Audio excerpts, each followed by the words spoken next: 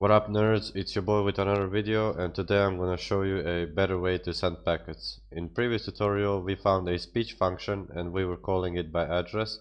So if we wanted to, for example, move our character or use some kind of object, we would need to find function for every action in the game. And that would be around 70 function addresses for our bot to use. But with this method that I'm gonna show you, we will need from 3 to 7 functions and we will be able to send any packet in the game. So first thing, let's attach our debugger. I'm using x32 this time. Press F9 to unfreeze the game, Alt E to go to the modules, then press Ctrl A to analyze the process.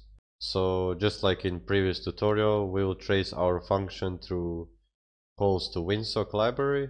We will find follow function and then attack function and compare them to see if they have similarities with each other and other functions in the game. So let's go search intermodular calls. Okay, so the scan is finished. Let's type send, go to the bottom one and start of the function. Now if you press this little button, it will open battle list. This is the NPCs, and if you right click on it, you have an option to follow. So we'll put breakpoint and click to follow. Let's go to the return, F9 to unfreeze the game. Go to the start of the function. If you press escape, it will just stop following anything. Now, oops, let's do the same thing.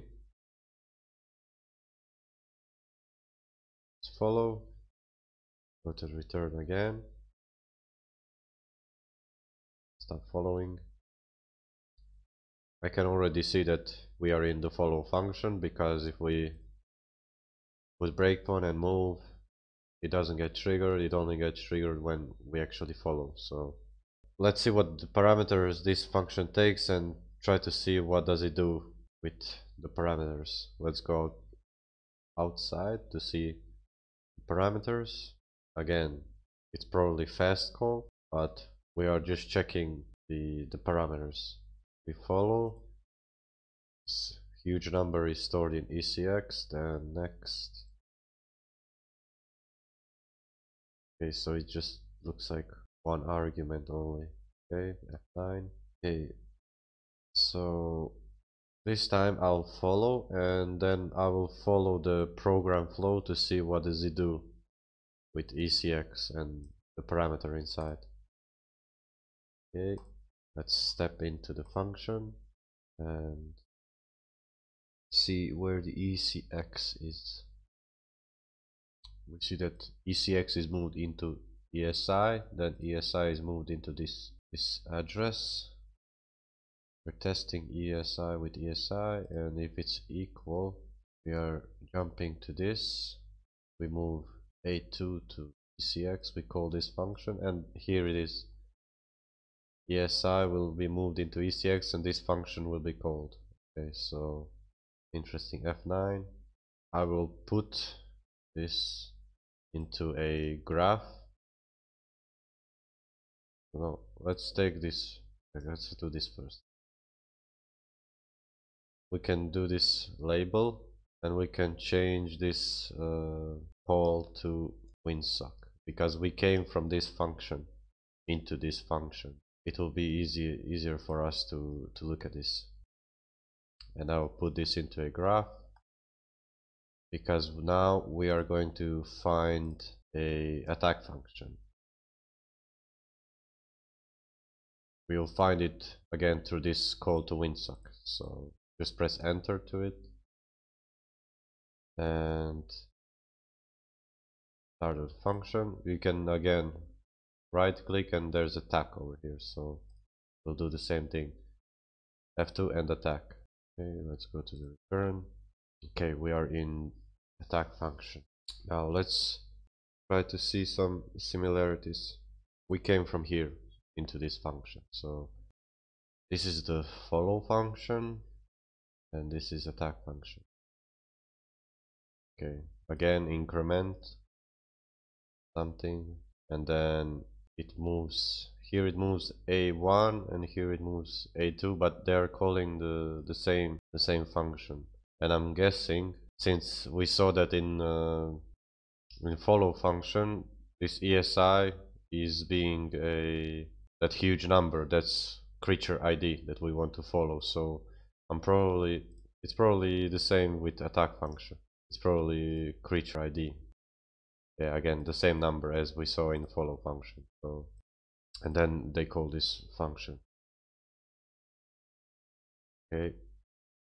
Now they look pretty similar. So what would happen if we change this A1 to A2? We press attack. Look at this. We press attack, but it's actually following. So it probably looks like this is the packet ID, because if we move it back to A1, then we are actually, it says we can't attack it in protection zone. So we are sending an attack packet, but if it's A2, then we are sending a follow packet.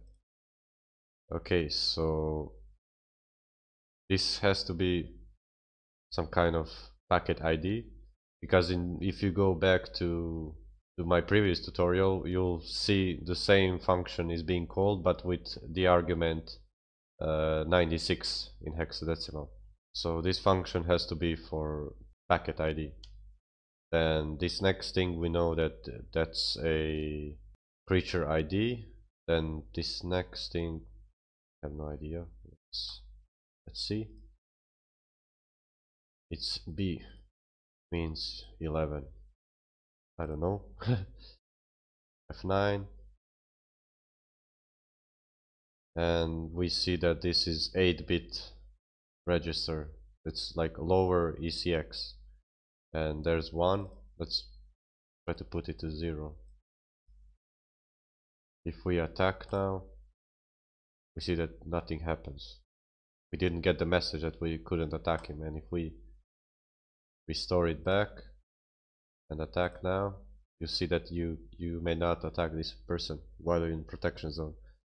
So this has to be some kind of flag before the packet is being sent. If it's 0, then the packet is not ready. If it's 1, it means that this function then can take the packet and send it. Because what these functions are doing, they are structuring the packet into a packet buffer, and this function is just taking the packet out of the buffer and encrypting it and sending it to the server. So we will call these functions to make the packet for us in the buffer, and then call this call to winsock, and the function will encrypt the packet, the encryption method, and that we don't even need to know, and it will send the packet for us. So you'll see later that we can use these functions for sending pretty much any packet. We don't need to always find every function for every action in the game. I'm gonna open our project from previous tutorial. Okay, so what we're gonna do now is take the RVA of these 4 functions and see what the parameters are, and we will just call them one by one the same way as they are in this debugger. Let's declare more of these. You see, we have, I don't want to mess any functions from a previous tutorial. So let's call this first one packet ID function. The second one was creature ID. I'll call it packet item function, because that's one item in the packet. The next, if I remember, was number 11, but we'll just call it, I don't know, packet 3 function. And then this is packet end function, because that's the function that calls the winsock. Okay, so let's declare them here as well.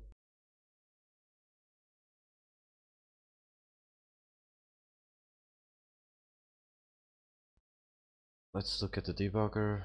First function, we'll just copy here, copy RVA, and it takes A1 in hexadecimal, so it takes a number, so just leave this integer. Let's declare all of these here as well. Okay, so once we declare them, let's take the RVA of this first function again. Copy RVA, put it here, and press minus to go back. Go to the second one. Let's copy this function's RVA, 0x this number. Press minus to go back to the third one, RVA, and the last one. Okay. So we know that first function's parameter is A1, it's moved into ECX, then there's a function call. So again, that's past call probably, and it's A1, so we declared number, just an int. Next thing is that's a creature ID, if I'm not wrong. Put into ECX. Yeah, that's a creature ID, a huge ass number. Okay, so that's again an integer, and we'll call it creature ID. Third function is this. It was 11, if I'm not wrong, first time. This time 16. I think that's just a random number, because we can see that it just, after this test, it just goes to this, it increments it by 1, so every time it just increments that that address value by 1. So I think we can just put any number. We'll declare that as integer again, just put any number pretty much. And then the last function is 1. Okay, let's put it like this, even though let's declare it as byte 1. Okay, now make another instance of this. So if we actually press numpad 3, we will call all of these functions in a row. So first thing we need to call is packet ID with 0x1, yeah, 0x A1. Now after that we call packet item with creature ID, which is, we'll just copy this creature ID, that's an NPC. Attack, okay, copy, breakpoint off, it's in decimal. Next thing is packet 3 function. I know I gave stupid name to these functions, but it's just for proof of concept. I'll just put 10 here, even though it just, this number just increments every time this function is called, so I don't think they check this. So, and at the end we'll call packet end with parameter 1. Okay, now I think that's it. Let's build it. Okay, built. Let's go back to the game. I'm gonna use th injector and inject. So as we put it into our code, when we press 3, we will attack this NPC. And we are in protection zone, you see by this flag. If I put mouse on it, it will say we are in protection zone and we can't attack players in here. So if we press 3, it says you cannot attack this player in protection zone. If you press end, it will unload our DLL. And I'll show you another cool thing. If we make another instance of this and we have follow function in the graph here.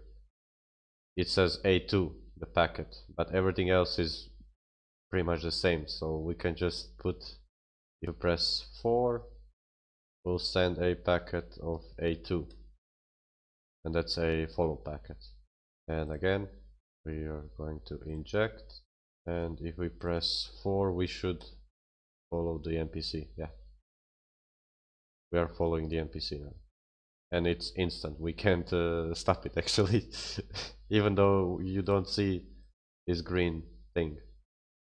So yeah, that's it. I hope you find this tutorial helpful. You can pretty much find any packet inside of the game with this. If you just go to this call to windsock, and I'll show you actually. You can, I don't know, for example, we'll try to recreate, if you want to recreate a save function like we did in previous tutorial, you just type something and go to debugger, and if you put a breakpoint and say something, go to the save function. All you need to do, this you see again, packet, this is packet ID 96. Again, you just need to call these functions in a row and then call this last end function, and you'll say something in private chat. So this gives us a lot of power, because we don't need to declare like save function, move function, and all of those. We can just call these 3 functions and send any packet in the game. So yeah, that's it, and see you soon. Thank you.